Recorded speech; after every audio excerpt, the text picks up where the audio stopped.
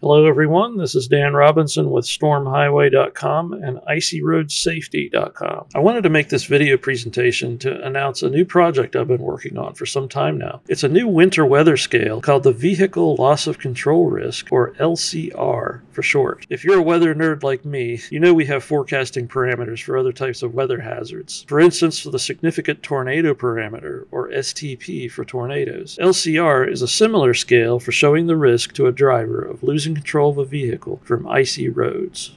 The higher the LCR value, the greater the risk is to someone operating a motor vehicle in that area. The main reason I started this project is because over the last 19 years, I've been covering winter weather as a freelance cameraman. Over and over again, I've seen the same conditions cause high-impact events in terms of vehicle accidents. These conditions are very predictable. In fact, so predictable that I've been able to capture a large amount of partial or complete loss of control incidents on camera. Well over 200 at this point, as you can clearly see from the most popular videos on this channel. So the big problem is, the main way people perceive winter weather hazards is by the precipitation amounts. For instance, how much snow is going to fall. But research is increasingly showing that most of the highest impact events in terms of accidents, deaths, and injuries happen with very light amounts of winter precipitation. 70 to 75% of winter crashes happen with less than 2 inches of snow. And if you watch my videos, you can see that very clearly. Most people don't think of a light dusting of snow as a big deal, yet those types of events can be some of the worst for road impacts. So I wondered if it would be possible to put these conditions I'm seeing all the time down on paper, or in this case computer code, and then put it in the form of something that everyone can use.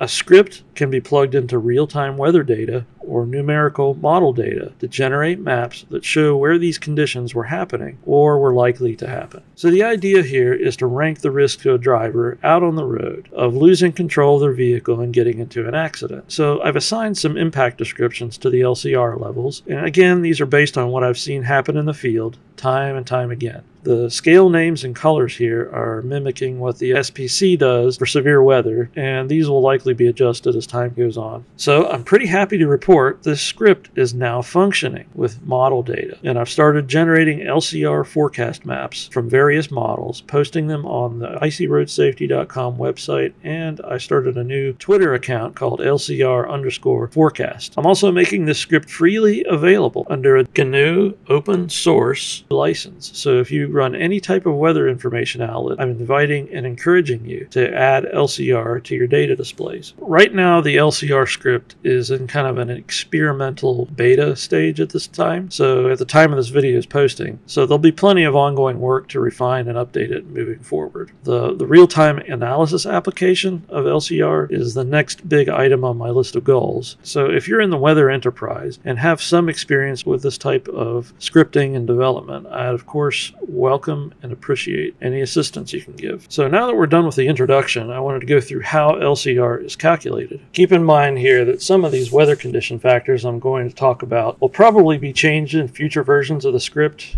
and we just need to get more experience of how they're performing in the real world. So the basic condition that creates icy roads is precipitation of any type, that's rain, snow, sleet, graupel, that falls into below freezing air at the surface. So precipitation and surface temperature are at the heart of LCR calculation. So LCR activates at a location where precipitation is falling and the surface temperature is approaching the freezing point. So on a weather chart, LCR is going to start at 0 everywhere except for where those conditions are present. The threshold right now for the lowest LCR value of 1 is precipitation falling when the surface temperature is at or below 38 degrees Fahrenheit and the surface wet bulb temperature is at 33 or below. Now, if you don't know what wet bulbing is, you can Google it, but briefly speaking, it's a phenomenon that causes temperatures to drop when water evaporates into dry air. It's why swamp coolers work in really dry places like Arizona in the summer. Basically, when the wet bulb temperature is at or below freezing, falling precipitation can quickly cause the air temperature to drop below freezing, even if it starts out well above freezing. So this baseline LCR starts at 1, where the air temperature is 38, wet bulb temp is 33,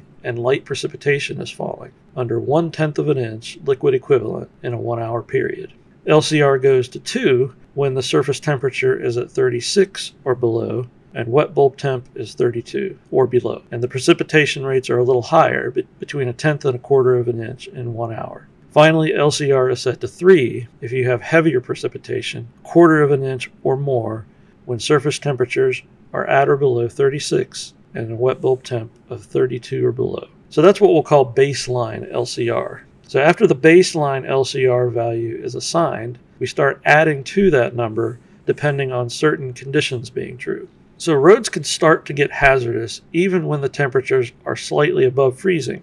Now that's what the baseline LCR function is meant to cover. It's when the temperature drops below freezing when most problems start happening. So the script adds 1 point to the baseline LCR value if the temperature is at or below freezing. If the temperatures have been below freezing for some time before the precipitation starts, road surfaces will have had time to cool down, and that's even following warm weather. For this reason, if the average temperature in the previous 6 hours is below freezing, the script adds another 1 point to the LCR value. Now this is a big one. When the surface temperature falls to 29 or below, you really start to see a significant worsening of road conditions, and that's during any precipitation type. Not only does a more solid bonding or adhesion of ice to the road surface develop at those temperatures, but you see the heat from vehicle traffic introducing a melting and refreezing cycle of the frozen material that's already on the ground. This creates a uniform, well-bonded layer of ice that's nearly as bad as what we see with pure freezing rain. Once temperatures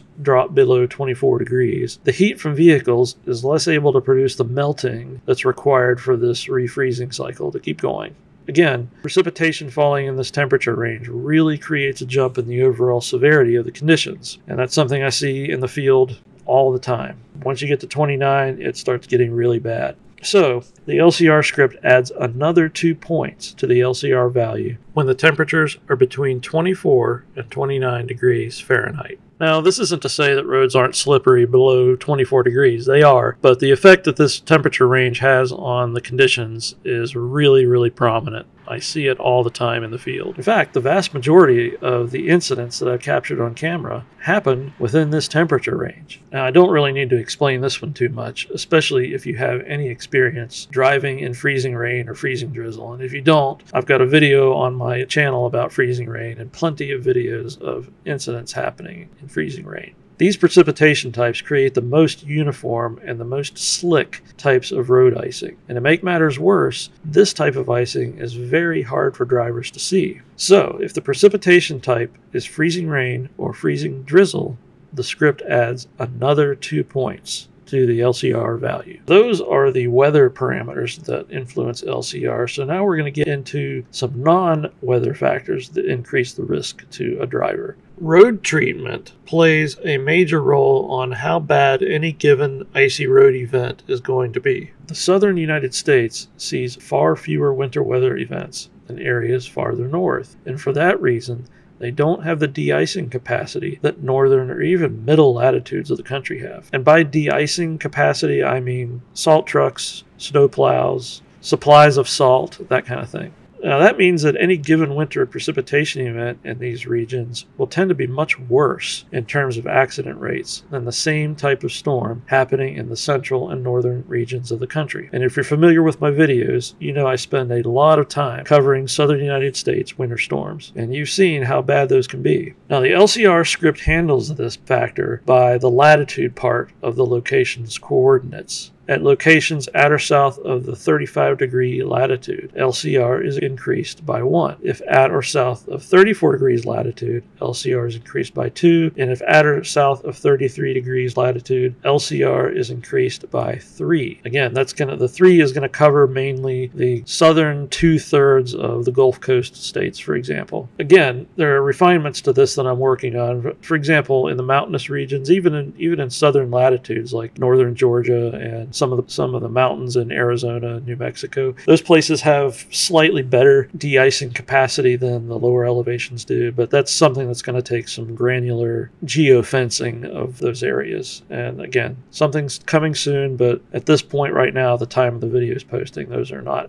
yet active. So the reduced de-icing capacity is right now just the 35, 34, and 33 degree latitude. The second non-weather factor that affects the icy road risk is whether the event was forecasted in advance. When you have a forecasted winter weather event, there are two things that happen. So number one, the DOT crews are ready. The authorities are ready. They have all hands on deck. They've got everybody ready to go. They have the salt stockpiles ready to go. The trucks are loaded with salt. Everybody has been called in to work. They're just ready to go. And the second thing you see is the general public is also prepared. A lot of people decide not to go to work. Some people postpone their travel. They go to the store and get their bread and milk beforehand, that kind of thing. So most winter precipitation events are well forecasted, thankfully. The National Weather Service does a great job, but the weather being the weather, it's inevitable that sneaky events are going to slip by and catch everyone by surprise.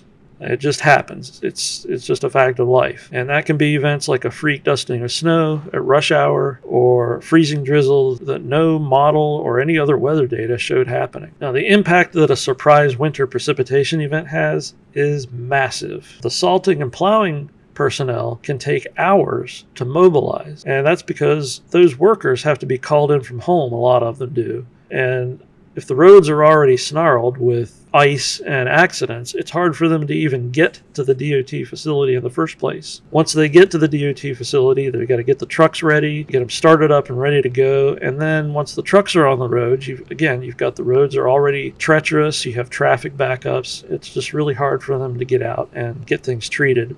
So, and again, you have the general public's not prepared. They're driving faster. They haven't postponed their trips or their events. They haven't stayed home from work like they would with something that's forecasted. And so these events are really bad. The surprise events I've documented have been some of the worst I've seen in my career, and I've seen a few of them. Because this factor is so huge, a surprise event adds 3 points to any given LCR calculation or LCR value. So the main issue with incorporating the surprise event factor into LCR is that there's really nothing in a numerical model that you can use to trigger it. I mean, if you could see a surprise event on a model, then it wouldn't be a surprise event. It's by definition, it's a surprise event. Nothing shows it. So for that reason, the script that uses model data doesn't include this factor. I mean, even though it's an important factor, there's just no way to reliably put it into a script or to use a model to trigger it. What that means is the maximum LCR value that a model chart can show is going to be 12. So it's 1 to 12 on a model. If you want to add the surprise event factor, let's say you see a potential event on a model, but it's below the threshold of what maybe forecasters don't think it's going to happen. If it does happen and there's no forecast, then you can add 3 onto that value. The real-time side is different. That will be able to incorporate the surprise event factor because you can look at a location and see, is there a winter storm watch, warning, or advisory in effect for that location? That's a good indicator whether or not the event has been forecast. It might be possible to do it with zone forecasts based on precipitation amounts, but I think the watch, warning, and advisory, it's going to be a binary value. Is a warning, watch, or advisory in effect, yes or no? That's going to be pretty reliable for that factor for real-time analysis. The freezing fog factor is going to need some work going forward, so expect to see some changes with this one. The LCR script only assigns freezing fog values when there is no precipitation. That means if LCR is still 0 after it goes through the first part of the script. So if you have precipitation, the freezing fog part of the script is just not going to be used at all. So freezing fog is going to it looks for near saturated relative humidity, and then it assigns values of 1, 2, or 3 based on temperature thresholds, 31, 29, and 27, respectively. Now, like I said, that's a huge oversimplification of freezing fog, so this part of the script is definitely going to be seeing some changes moving forward. The other thing I'm seeing after running the script for about a week now is that the models are producing precipitation, very light precipitation, in areas that are forecasted to see freezing fog, or where freezing fog is actually happening. And what that means is that the main part of the script is catching that. So we might not even need need freezing fog factor in the script. We might be able to just take it out altogether, because if the models produce precipitation, then that's going to trigger the main part of the script, and so you won't need to worry about a separate freezing fog calculation. I talked before about how temperature and precipitation are the core conditions that influence icy road events. Most of the worst events happen where you have any type of precip falling where the temperatures are below freezing. So I thought it would be a good idea to make the LCR script also generate this value called BFP using those two factors. Now this is something like when I'm forecasting winter weather, it's kind of a pain, because I always have to switch between QPF and temperature charts back and forth to try to get a visual between where those two things overlap. And right now there's just nothing that you can use for that. So this thing is I created a lot for my own use. This calculation, what it does, it just says any precipitation, doesn't matter the type, snow, rain, drizzle, sleet, grapple, they all are going to create icy roads if the temperatures are below freezing. So that's what this BFP does, below freezing precipitation. And here's a chart of what BFP looks like from model data. So that's it for now. Let me know if you have any questions about the LCR scale. The LCR webpage has a section that shows how to download model data and run the script, and then generate the charts using a data viewer. And I'll be updating that section as improvements to the workflow get finished and I figure out any tips and tricks to make the process easier. If you decide to run the script and find any bugs, please let me know. If you're in the weather community and you have any questions about the methodology or any suggestions on how we can improve this thing to make it more useful and accurate, I'd be glad to hear it. Thanks for watching.